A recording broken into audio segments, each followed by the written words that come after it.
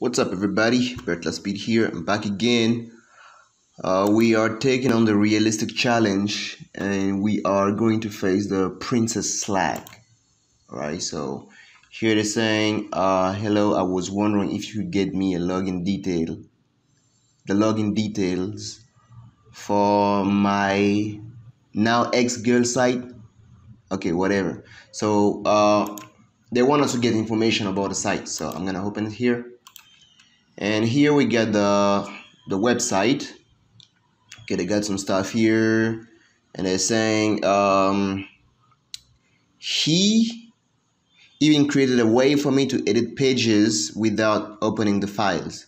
Here it is. All right, so we click here. Okay, so we got this. What we could do, we'll try some SQL injection. Nothing works. The SQL injection doesn't work. All right, so we are going to be going back here. Let me open it in different pages, different tabs. Okay, so here, what we got here? Okay, this is the home page. Okay, doesn't matter. Now here, these are the news. Okay, the news are here, and here we got some contacts. Okay, we can analyze the code. There's nothing here. There's nothing here. Nothing at all here as well. We can check that. There's nothing going on here. Nothing going on here. Okay, there's nothing. And this is the home page. We can also check that one. And as you can see, there is nothing going on over here.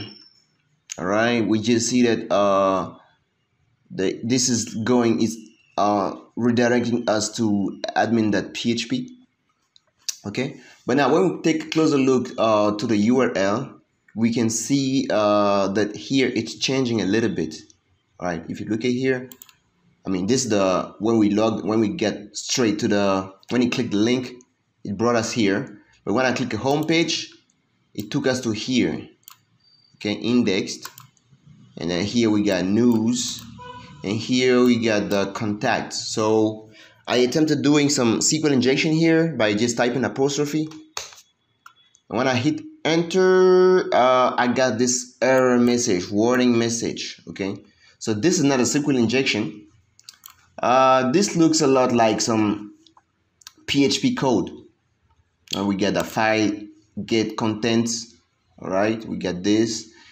And one more thing here is that when we clicked on this one, it led us to this page, and the extension is admin.php. So we know it's a PHP. All right, so the next thing we're going to be trying to do is try some null byte injection.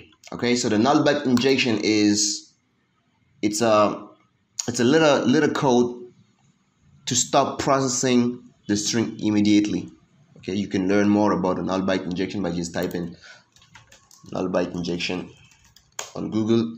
There are plenty of stuff you can read, right? So it helps us to stop processing of the string immediately. So if you know what you're doing, we are going to be going here. So we already got a request here.